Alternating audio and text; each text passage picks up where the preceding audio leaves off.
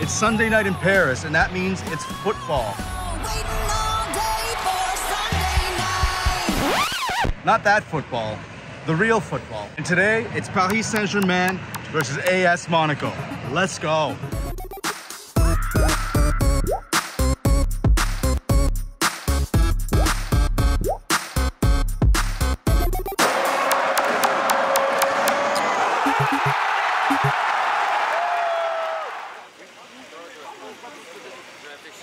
I'm always interested in what the pre-game culture of a big sporting event like this is, and particularly interested in what the food is like.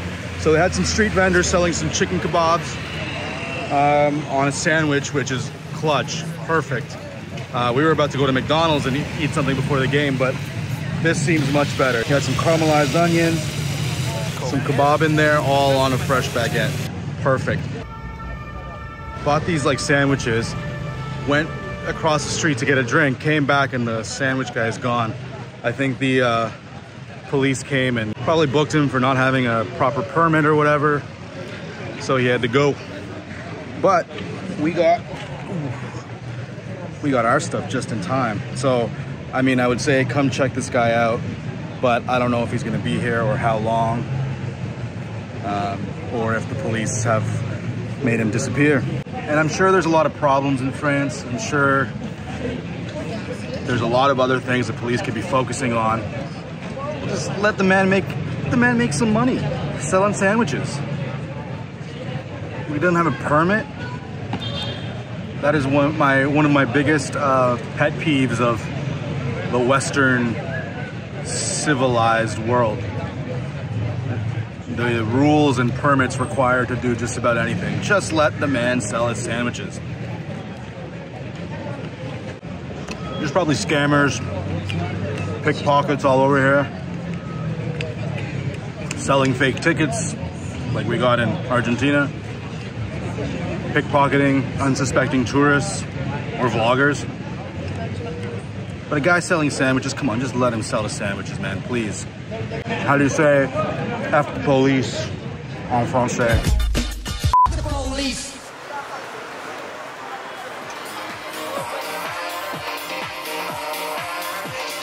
Just inside the main access, and now I'm seeing why maybe the police wanted to shut down any unofficial food vending. Because inside the initial gate, there's a bunch of food trucks. So nobody gets their beak wet unless they're inside the PSG area, I guess.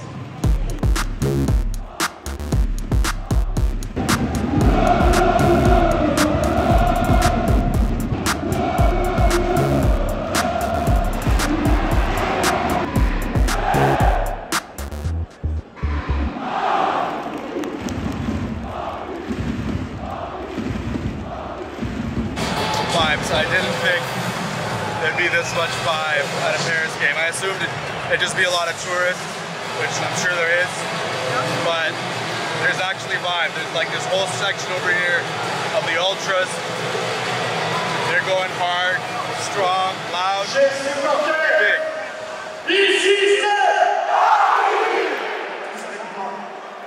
Ici c'est Paris. Walking into the Parc des Princes, home of Paris Saint-Germain Football Club, is like walking into the Louvre of football. Just a lot more fun and a lot louder. It's the only place where you can see three of the game's masters play on the same field. Kylian Mbappé, the Frenchman who is leading the next generation of football stars, Neymar, the dynamic and creative Brazilian, and the best to ever do it, Argentine Lionel Messi.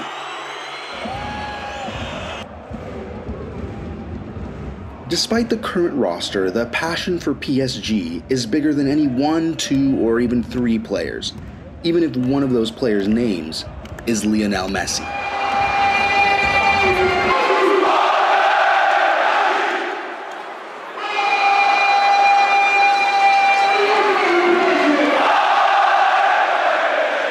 Before these 3 stars played for Paris, and long after they are gone, the atmosphere, the song, and the drumbeat of PSG will be seen and heard from the south side of the Parc des Princes.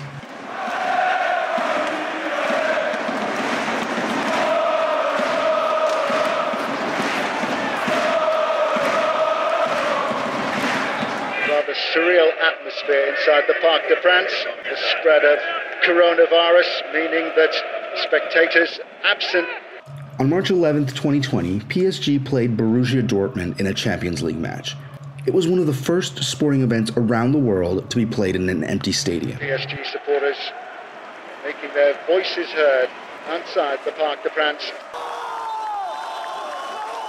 That night, these same supporters ignored the strict COVID-19 restrictions in Paris to celebrate the win outside the stadium.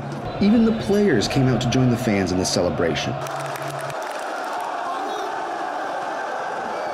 And last year, when PSG secured the league title against Lille in the spring of 2022, fans walked out of the Parc des Princes before the end of the game in protest of how the team was being managed, as well as their failure to win the Champions League. Okay, to put that into perspective, let's take my favorite American football team, the Dallas Cowboys. Now let's imagine for a second that they're just not living up to expectations and they fail to win the most important games every single year. I don't know what it is about the Cowboys, man. Okay, so you don't have to imagine that hard because that's exactly what happens every year. Now let's imagine AT&T Stadium in Arlington, Texas, where the Cowboys play, emptying in the third quarter of the game when they're about to win the division. It just would never happen, right? I'm leaving. Leaving. L-E-A-V-E-N. Leaving. That's because the relationship between team and fans is just different in club football.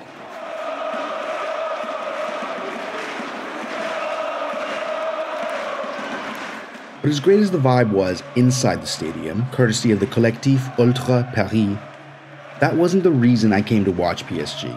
I'm here to see one man, Lionel Andrés Messi. I might actually start crying because this is probably the last time I'm going to get to see Leo Messi play in real life. I'm actually getting choked up here because I've seen him play 3 times for Argentina, twice for Argentina, once for Barcelona. This is probably the last time, unless he comes to MLS and plays in Toronto, that I'll actually get to see him play live. It might be an emotional day for me, but I hope he scores a goal. Last time I saw him in Barcelona, he scored a hat-trick. So hopefully it's the same this time. I'm gonna lose my voice.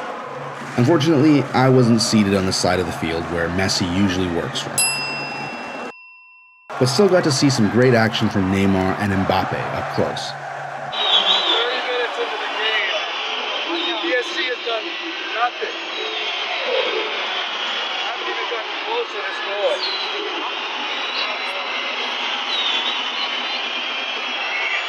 Fans are not happy with the ref right now.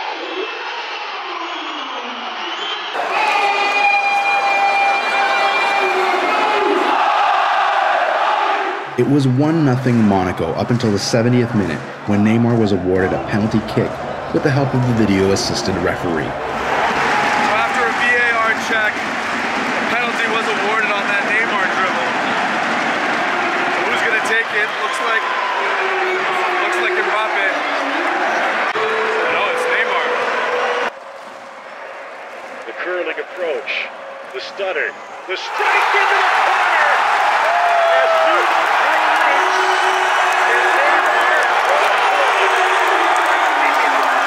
All tied up in the one.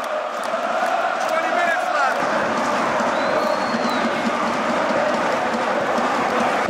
After that, there wasn't much in the way of action on the field. But as I was scanning the crowd at the Parc des Princes, I noticed this guy. He looked so familiar to me, and I just couldn't place him. Je suis pas forcément d'accord sur les Harlem Globetrotters, c'est du spectacle, d'accord, mais il y a aussi Only been in France for about a month and I'm already recognizing local celebrities. I'm 99% sure that guy is from a sports show I watch every night here in France called Équipe de Soir. I'm 99% sure that's him. Messi just got substituted, which means I will probably never see him on a football field ever again. End of an era.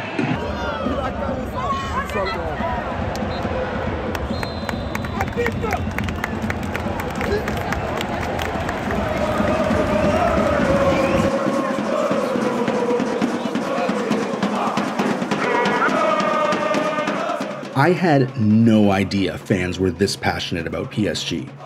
Paris is known for a lot of things: fashion, food, art, culture, but most people would never say they come here for football. But they should, because not only is the atmosphere inside the Parc des Princes incredible, the team itself is a reflection of all the other reasons people come to Paris.